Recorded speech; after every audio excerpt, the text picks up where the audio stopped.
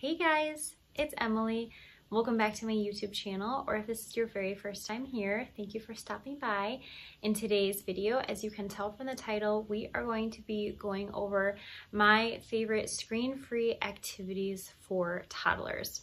These activities would be perfect for, like I said, that toddler age. So from ages 2 to 4, I would say. My son turned 2 back in June, and all of these activities were right up his alley.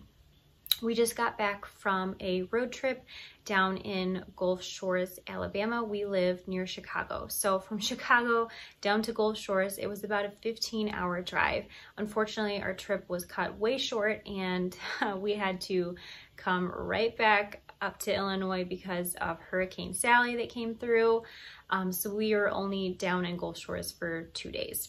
But like I said, it was a 15-hour trip, so I knew that I needed lots of different activities to keep my son interested and entertained for the trip. Thus, I looked at a ton of Pinterest ideas, lots of different bloggers, and gathered and even asked like some friends and family what their favorite ideas were. So all of that gathered together, I have here the ones that worked the best for us, and then I have some extra ideas here that didn't super work the best for us, and I'll explain why, but I wanted to include them still because they might work for you. So without further ado, let's get right into the video. The first idea that we're going to start with, my sister actually gave this idea to me. She has 3 boys and she's been on lots of different long trips, so I figured that she is a veteran, that she would know what she was talking about. So one idea that she had was to buy just some small little gifts. Does not have to be anything expensive. Several of these things I got from the dollar store, and then several things I got from Target. My son is really into cars right now, so what my sister suggested was to go to the dollar store or buy inexpensive things and actually wrap them, and then every hour, or when your child or your toddler is starting to get fussy or antsy, have them grab a gift out of a bag. I had this little Halloween bag that my son got last year. I figured that this was perfect to put these gifts in. So when he was getting really fussy, I would have him just reach in the bag and grab a gift that he wanted to unwrap. Okay, the next activity idea I actually got from my friend Claire. I went to her house a couple weeks ago, and I thought this was such a cute idea that I just had to do it for Landon. I got this from the dollar store, and then my husband had some golf tees in his golf bag out in the garage. And then what I did, all I did was use the golf tees to puncture holes in the lid. So what your child does is they find the hole and they just push the golf tee in. You can also, like, if you wanted to do this at home, you could have them hammer it in, which I guess works on a different type of skill, but them pushing it in is fun too. And then it's easy to store when they want to redo it. You can have them even doing like pulling them out too. And then when the activity is all done, just open the lid and pop them in. Thanks, Claire, for the idea. This is a good one. What I have here are some colored popsicle. So colored popsicle sticks. And then this is from the dollar store. And then the next one too, from the dollar store as well. And what I did is I took, I think this was like a piece from a Kleenex box, and I just cut it to fit the top. And then my son has these Duodot art markers. I don't know if you know what they are, but all I did was stamp with the markers in each of the like main colors. And then I used an X-Acto knife to cut holes for the popsicle sticks to go in. So it's a nice little color sorting activity. And I don't know if I mentioned this, but I got this idea from my friend Claire as well. And so you match up, obviously, the color of the popsicle stick to the color of the of the designated space, which obviously Your child does not have to color match. Sometimes Landon does, and sometimes he chooses not to, but it's still a fun activity. And then when you're all done, you can just open them up. Either put the leftover popsicle sticks in, or if you did the whole activity, you can just take them out, put the lid on, and start over. Okay, next activity I had was, so this is something that I just came up with on the fly with materials that I already had at home, and my son loves this activity, loves it. We did this in the car, we do this at home, he loves it. So this is actually a water bottle, and the straw is supposed to go right through here, but it's the perfect hole for putting marbles in. So I have this little chest of marbles, and then I have the cup. And my son, he loves to put the marbles in the cup. So if you don't have any kind of cup like this, anything that you can cut like a small circular hole in and then just drop marbles in. My son, this was one of his favorite activities in the car. We did this one several times. The next idea that I have here, I think I kind of adapted this idea from Pinterest.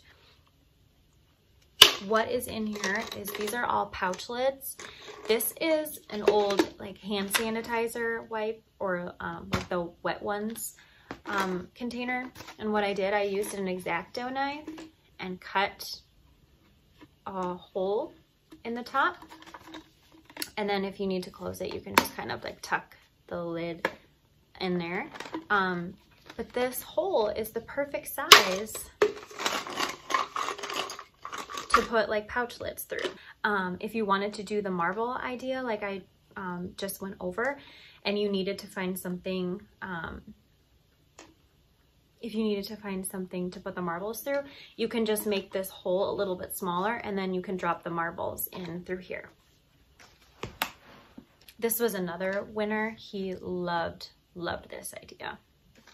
The next activity I have was opening up little toys from Easter eggs. This idea I just came up with on my own, and I'm so glad that I thought of this because it was a big hit with my son. So what I did is I just bought, I'll show you, just like a big pack of plastic dinosaurs from the dollar store.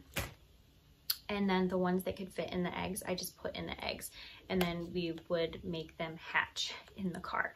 So when my son was getting fussy or needed a new activity, I would just have him pick an egg out of the bag, and then he would open up the egg, and then he would play with the dino or whatnot.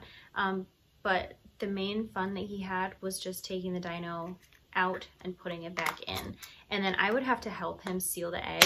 But I sat with him in the back of the car for most of the trip, so that was no big deal. The next idea that I have is something else that I came up with, an idea, and this was an idea that I came up with on my own. So this is like an old spice container, and I got some colored toothpicks because, I mean, colored toothpicks are way more fun than non-colored toothpicks. And what my son would do is drop the toothpicks in the little holes. Probably, maybe not the safest activity to do in the car because of the toothpicks, but you know, hindsight is 20/20. This would be good to do on the plane, although I don't know if you can bring toothpicks on a plane. Are they considered a weapon? I'm not sure. But hey, if you don't feel comfortable doing it on a plane or in the car, then this is a great activity to do at home, or when you're waiting for food at a sit-down restaurant or something like that. See, this is like therapeutic. I'm enjoying doing this. The next idea that I had, this is something that we already had that I just brought along with because we don't do these too often. But they're the Melissa and Doug Water Wows. If you don't know what the Water Wow is here's the little pen. Well, it's kind of like a little like paintbrush, and all you do is you fill up this part with water, and then you put it back on, and then you press down until water starts coming out, and then it'll like paint this picture. So it's completely mess free. All you have to do is put water in the little lid. I thought I was gonna make a mess spilling water in the car, but I surprisingly didn't. And so I just put the water in the lid, and then he did painting, and this actually entertained him for a while. He enjoyed doing this much more than he enjoyed coloring. But there's a ton of these that you can buy, and they're pretty inexpensive.